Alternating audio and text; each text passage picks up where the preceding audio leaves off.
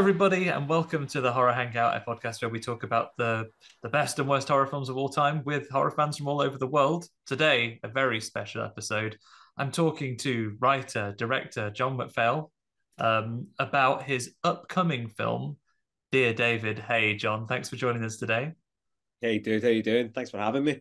Really good, thank you. Before we get into Dear David, which I've been lucky enough to get to watch already and talk about how much I enjoyed this, I couldn't let it pass by without talking about the first film that I certainly knew you from.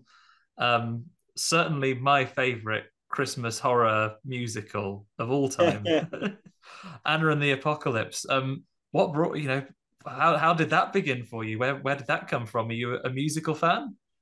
Not mate, like see before like I made that movie. If you'd have been like John, we're going to a musical tonight, you'd have been dragging me kicking and screaming. It's just usually not my bag. But like South Park, Bigger, Longer, and Uncut's my favorite musical. But like when I got into like sort of like the script came to me to pitch for, and I just loved the kids. It was the teenagers, like regardless of all the spectacle and the fun and everything else. I just loved the kids and their journey, and that's always what attracts me to a project is character, and I just loved it. And I started doing like loads of research on like watching loads and loads of musicals, and there was stuff like I love the Rocky Horror Picture Show, like Little Shop of Horrors, like those kind of things, and like Takeshi Miike's like one of my favorite directors, so like Happiness of the Kakatauris, like like I love it, like and when I started sort of looking into musicals, I was like, hold on a minute, I get to have the characters like stop and tell the entire audience this is how I feel right now. Listen to my inner monologue. I was like, this is perfect. This is great. You're just going to hook people right in. That's how that all started.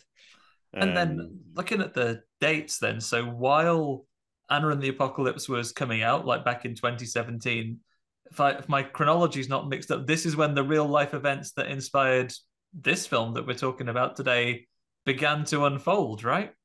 yeah, this is where it was all happening. Like it was, aye, So how's that? we've got the little blurb here, so I'll read through it here. So, Dear David, the your new upcoming film, we'll talk dates in a little while. So it begins with the story of Adam, who's responding to internet trolls out on social media, begins to how he's beginning to experience in sleep paralysis, an empty rocking chair moving in his apartment, and it's inspired by the going viral as a nightmare, the series of tweets that happened back in 2017 from artist Adam Ellis, right? So when this was happening, when your last film was, just out and people were watching it, were you following the thread as it unfolded? Yeah, so like I didn't find it on Twitter or anything. It was on like one of those like clickbait articles like Mhm. the scariest thing on the internet, and I'm like click. Um, Got him.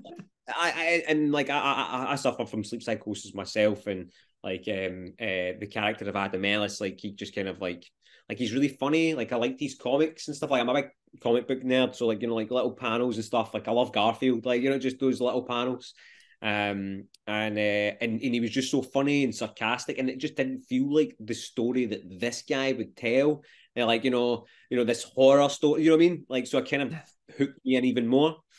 Um, Yeah, yeah. and you mentioned that, not only the comics but the comedy. Obviously, your film history, it feels like even when you're tackling, some quite dark and sinister goings on, you always like to have a little bit of a touch of comedy to it as well. I think nice, sharp dialogue. People like to have a laugh even in these, dire situations, be it zombies or internet trolls and ghosts.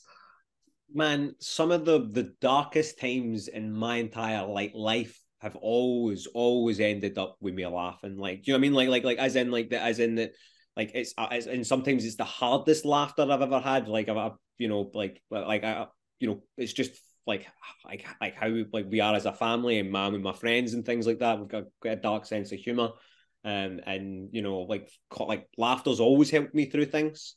And I always feel like just the comedy just always complements horror really well to sort of, as I say, hook you in with some characters and sort of lighten the tension in places. And then when you lose comedy, when you've had it in places, like particularly like the third act, like for Anna, like you really took the horror out of that, and so that third act could just stand as a proper horror. But you miss it, you crave it again, if that makes sense. Yeah, it kind of gives you like a bit of, you kind of have to have some hope to lose, right? And a little bit of levity and a little bit of connection to these characters. Because if everyone's in a dirge of misery from the very beginning, you don't want death to be a release, right? You want it to be something worth holding on to. And Adam is like, he's in your face, like the real even Adam Ellis himself. I mean, like he just bats off trolls like nothing, like on Twitter. You know what I mean, like but like he himself, he's in your face and really funny and sarcastic. So like watching that type of protagonist in this type of on a horror movie for me was quite a fun undertaking. Like I really liked this. That's what hooked me in and what I really wanted to sort of focus in on. And you mentioned working with Adam and how he is in real life as well. There, I guess there's an extra dimension to this one. You're not working with a script and a writer. You've kind of got this real life element that became a screenplay and a script that then comes to you as a director to pad out and make into an entire film as well. So bearing in mind it was some of Adam's lived experiences and the original story that he told and the reaction that got to it, how involved was he in the process with you?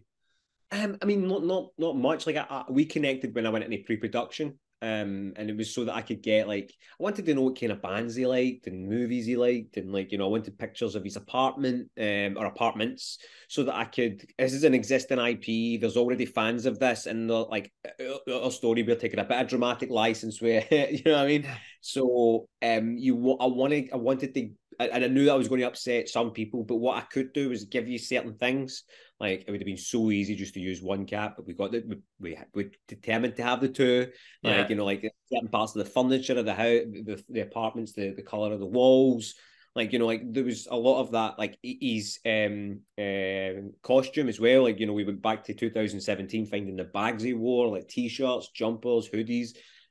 So that that we could bring in that audience, that Adam Ellis fans and fans of Dear David, because I know I'm going to disappoint some folk with the because it's not going to be exactly like the Twitter thread, but I can give them other things and little things that make them feel like part of the story. No, I knew that, or like, oh, I know that T-shirt, or he's wearing it. He loves it. He does love Kate Bush, and that's a Kate Bush. Do you know what I mean? Like So you're so serving the people that were really into the original story and that know him as an individual as well, right? So you're getting those hooks into it. And then I have to say, when I was watching through, I think there's a great number of great horror influences that come into, and we'll do no spoilers here, but some of the set pieces and the scares that you build up, I was watching feeling maybe I've been watching too much of it recently, but there are elements, especially with how technology is inevitably involved and the corruption of that technology that people turn to for comfort and for their connection to the outside world. Almost elements of, like your classic J horrors coming into there of how those things are taken away and how they are distorted. So I think you've done a wonderful job, if I must say, of like bringing in those elements to expand it from, let's face it, what was a really contained story as part of a Twitter thread, an entire new type of media and way to people to absorb storytelling in just the last few years, in fact, as these became huge platforms. But putting in those other cinematic elements to it as well, I think it really gives a bigger picture overall for a broader audience to engage with, because I'm sure there are people that will get to come and see this film that they don't scroll as much as some of us do and look at these things through other platforms. But for you as a filmmaker, seeing these things that are influencing storytelling now, like media's burning through the classic novels and everything like that. I mean, how have you and filmmakers like you, do you feel, been influenced by stories we're getting from these other media platforms now? Do you think it's still a I rich, think rich resource?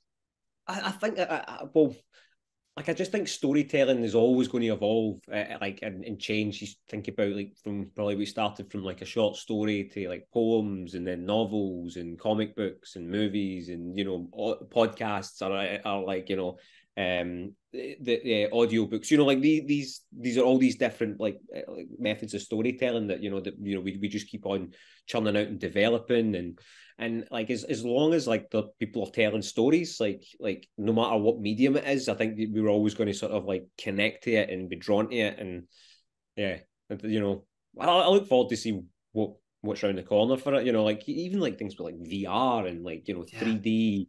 it's all craziness. Like, when you were a kid, remember what VR was? It was like red and black Game Boy. Oh yeah, red and black Game Boy, or Tennis, like, Craig Charles with like a big giant thing that you could put on your head in a Channel 4 studio. you Oh, know what I what a mean? time. VHS. So like, and we'll always continue to develop and change, and as long as people embrace it and sort of, as I said, and as long as we're still telling stories through it, Yeah, and long may it continue. that's the important thing. So obviously, Dear David is an upcoming film. What can we tell people? Where should they be watching out for it in terms of dates, places? Are we be going for cinemas? So where are people going to be able to catch it? It's going in. It's in theaters and on digital and on demand. From Friday the 13th of October. So coming right Ooh, up, perfect timing. it's great. Oh, amazing. So people will be able to catch it wherever they are in the world. Check your local listings. We will add some things to the show notes and we'll obviously retweet the things when they come up as well. So yeah, people can certainly catch them there. John, my last two questions for you are obviously we've got to get this one out and in people's eyes first, but what's next for you after that? Anything on the horizon? I've got a whole bunch of sort of films just sort of sitting there. I had listed like the strikes and the writer strikes and the actor strikes have put a wee stop to a couple of things. Like a lot of the writers I work with are quite integral to the film, and we wanted to respect them during the strikes and things. But I am shooting a film here in Scotland, prepping in January, shooting in March. It's a family film for Sky Cinema. That's going to be a lot of fun. Perfect. Best place to film as well. Oh, Um, it's fast. yeah, but best scenery. What can't you film here? So and then the final one. Obviously, we do a podcast called the Horror Hangout. You as a guy, if you've got your friends coming round, they ask you, John, we're going to come round and watch a horror movie tonight. What are you picking? It's on you. Oh, well, hold on, right? What kind of horror movie are we talking about? Because like, Let's if my say favorite horror film, it's going to be Alien. But if it's the mates, we're having some beers, and we want to have a that's bit of it. fun. We want to have That's fun it. with it. Yeah. Oh, Halloween 3, like Oh, Season of the Witch, like Halloween 3, Season of the Witch. Yeah, perfect. 100%. Perfect. What a choice. John, thank you so much for your time today. Where's the best place people can follow you if they want to catch up? I know social media is not what it used to be. No, I bailed on Twitter like last year. I was like, nope, nope, nope, nope, nope.